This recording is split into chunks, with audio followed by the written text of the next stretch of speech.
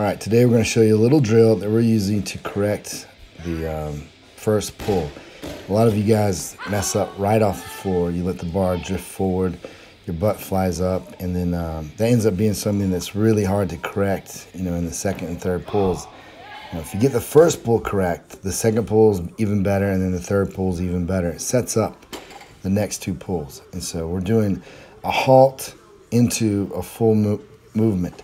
Now the halt is an isometric contraction, so it's the best way on earth to actually strengthen a joint at a specific angle. So when you're halting at the knee, it slows the movement down, so it allows you to focus on sweeping the bar back, keeping the chest up, and keeping the bar close to you.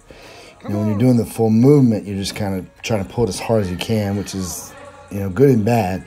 If you're getting the bar back and everything's going well, then by all means accelerate as fast as you can. But if you're pulling as hard as you can and the bar's going forward, well, then that's not good because you're missing the lift. So this is, I like this drill where you do the halt to the full motion into the full motion. A little bit better than just doing the halts or the pauses at the knee, because a lot of times just doing the pauses at the knee will end up causing the athlete to mess up their timing. So this is something I came up with where we kind of get the best of both worlds.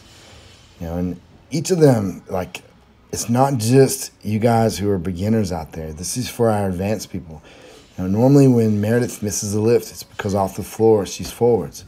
So this is, and Jordan. And Jordan is actually, even though he can snatch probably more than anyone on my team, he's so inconsistent.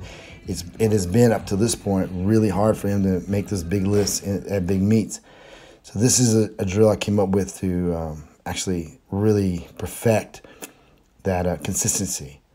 So we want him to make sure that off the floor his chest is staying up and the bar is going back. Now you're going to see the different bar paths. I did this with Iron Path, as far as the app goes, and you'll see that everyone's a little different. But here's the key.